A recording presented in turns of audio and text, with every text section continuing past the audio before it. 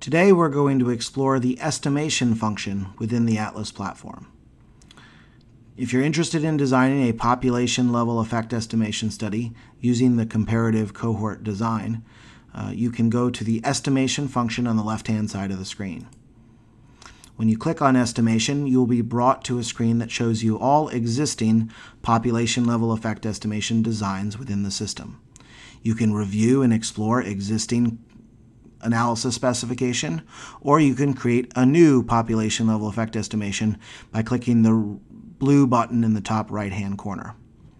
Here we can see there is an existing population level effect estimation study design entitled The Comparative Effectiveness of ACE Inhibitors versus Thiazide Diuretics as First-Line Monotherapy for Hypertension. So let's click on this link to explore this study. When you jump into an estimation analysis, you will see a series of segments that allow you to fully specify this analysis. Those sections include comparative cohort settings to define the target and comparator cohorts that represent your exposures, the outcomes of interest, as well as negative control outcomes that can be used for empirical calibration. From there, you can design in effect estimation analysis settings to design one or more ways in which statistical models will be applied to the data for the particular comparison that you've specified. In addition, there are evaluation settings that specify how negative controls will be used to try to estimate systematic error in your analysis and to empirically calibrate your final summary statistics. Let's examine each of these characteristics. First, comparative cohort settings. The estimation tool within Atlas allows you to specify one or more target comparator pairs that can be studied for a series of outcomes. Here, I've defined the target cohort as new users of ACE inhibitors as first-line monotherapy for hypertension, and I've selected a comparator cohort of new users of thiazide-like diuretics as first-line monotherapy for hypertension. The way that I selected these cohorts was to click this file icon to the right-hand side, and by clicking that file icon, I'm brought to the entire list of all cohort definitions that have previously been specified in the Atlas tool. Simply identifying the cohort of interest allows us to click on that cohort definition to select it in this choice box. Once we've defined our target and comparator cohort, we can add one or more outcomes to our analysis by clicking the Add Outcome button. Here too, clicking Add Outcomes shows you the full list of cohort definitions available in your tool, and any cohort can be selected as an outcome. Here we've selected acute myocardial infarction events and angioedema events. In addition to defining the outcomes for which we would like to estimate the population level effect, we also need to choose negative controls as a mechanism for us to estimate systematic error and to empirically calibrate our statistics. Here, we can define a concept set of negative controls to be able to use for this study. By clicking the blue folder button, we can retrieve the list of all concept sets that are already saved in the Atlas platform and select a concept set that has previously been defined to select negative control outcomes for hypertension drugs. That concept set can then be explored in the concept set tool as previously demonstrated in these video tutorials. Once we've identified the target, comparator, and outcomes of interest, we can also define covariates for which we know we will want to include or exclude in our analysis. In this particular case, because we are doing a study of ACE inhibitors and thiazide diuretics, we would like to exclude concepts that are ACE inhibitors and thiazide diuretics as not potential covariates that we would want to use in any sort of model. To select that, we select the blue button to select an existing concept set that would contain those concepts that we want to exclude. The next section is the effect estimation analysis settings. Here we can see that 3 analysis settings have already been specified. The first one has a description of propensity score stratification on treatment, and it's defined a time at risk and a statistical adjustment strategy and a final outcome model. You can see that multiple analysis settings can be specified, but let's explore the options within each. Here I've selected the analysis settings that was entitled Propensity Score Stratification on Treatment.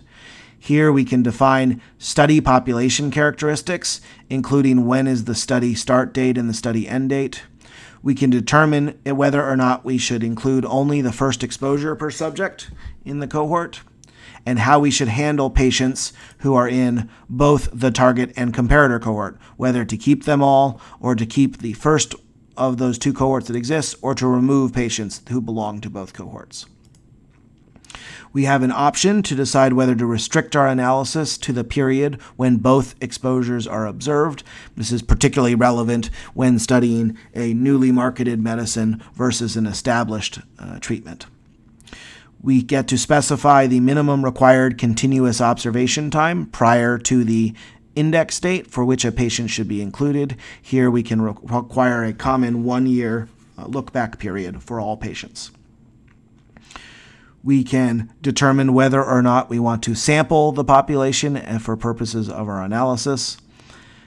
And we can also look to see whether or not we want to remove patients who have had the outcome prior to the risk start. In this particular case, if we are interested in looking to the time to first event, then we would potentially want to remove patients who have had previously experienced an outcome, because that means they are no longer at risk for a first occurrence. Here we've said we will remove those patients, in which case we're given the option to determine how far back do we look in someone's medical history to identify their prior outcomes. Finally, if a subject is in multiple cohorts, we need to decide how time at risk should be censored. Once we've defined our study population characteristics, we can move on to our covariate settings. As a default, the estimation tool provides a default set of covariates that we would recommend for analyses. If you click to view details, you can see the specific choices that have been made, and you can edit them accordingly. This tabular display shows you all of the covariates that can be selected. Here we have selected demographic covariates, including gender, age group, index year, and index month. We've also defined baseline covariates for each and every condition concept and drug concept in 2 different time windows, a long-term time window representing 365 days prior to exposure, and a short-term time window using the preceding 30 days. We've additionally created baseline covariates for procedures, measurements, observations, and devices. We additionally have the ability to select index score covariates to use. For example, here we have selected to include the CHADS2-VASC stroke prediction score, the Diabetes Complications Severity Index, DCSI, and the Charlson Comorbidity Index. Each of these checkboxes represents an option to create a series of baseline covariates that could then be used in your statistical modeling, whether it be for a propensity score model to predict treatment assignment or for an outcome model to adjust for these potential confounders. Once covariates are selected, they can be further refined to either include or exclude specific variables in specific models. The next set of options to define is the time at risk. Here, time at risk is a window of time for which we will be looking for an outcome, and it's specified relative to the target and comparator cohort start or end dates. Here we've specified that time at risk starts 1 day following the cohort start date and ends at the end of the cohort time. In other words, we are looking for events that occurred sometime following the initiation of treatment up to and until the point that a patient was no longer continuously exposed to the drug. On the basis of this, the minimum time at risk is 1 day. We have the option to use propensity score as a strategy for confounding adjustment. A propensity score is a predicted probability of treatment assignment and can be used through a series of strategies for adjustment. One option to make is whether or not to estimate a propensity score and to trim patients on the basis of extreme values. and there are options for how to trim the propensity score on the basis of that.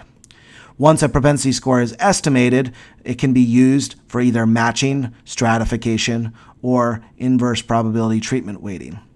Here, stratification has been selected.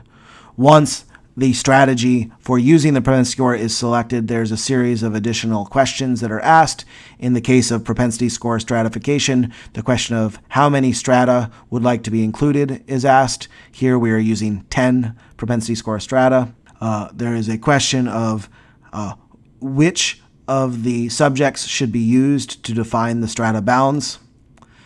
How many patients are going to be sampled in order to estimate the propensity score, and whether or not we want to perform additional diagnostic tests to evaluate collinearity within the propensity score model.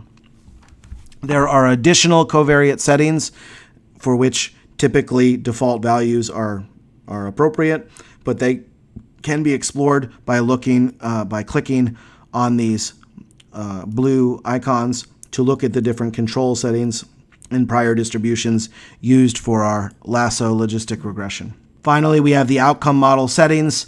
This is to determine the specific outcome model that's going to be run. Options available include a logistic regression to study the odds of an outcome occurrence, a Poisson regression to study the rate of events, and a Cox proportional hazards model to be able to study the hazards of time to onset of an event.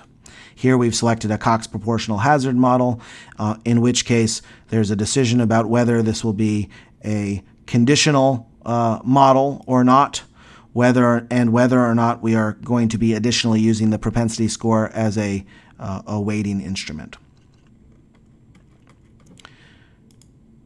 The analysis settings specified here include the ability to look at a non-treatment analysis, intent to treat, propensity score stratification, or matching. One study design can include multiple different analysis variants to explore the effect. Finally, the evaluation settings provide you details about how to specify your negative controls such that you can estimate systematic error.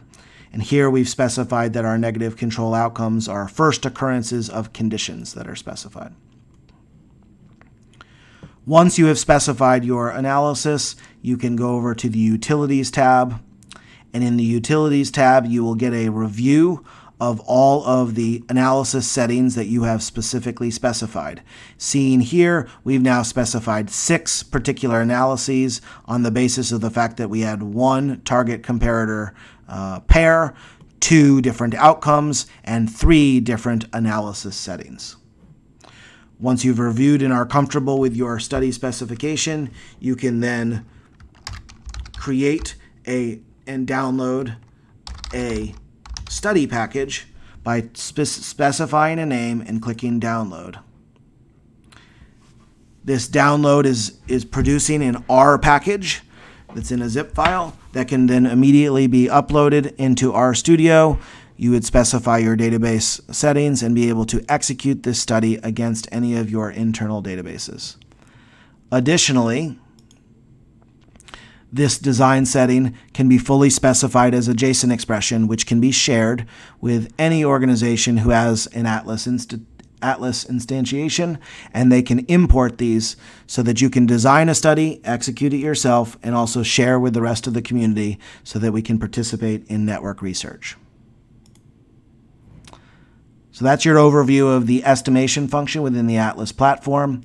If you are interested in learning more about other functionality within Atlas or learning more about how to join the journey of the Odyssey community, please check out odyssey.org.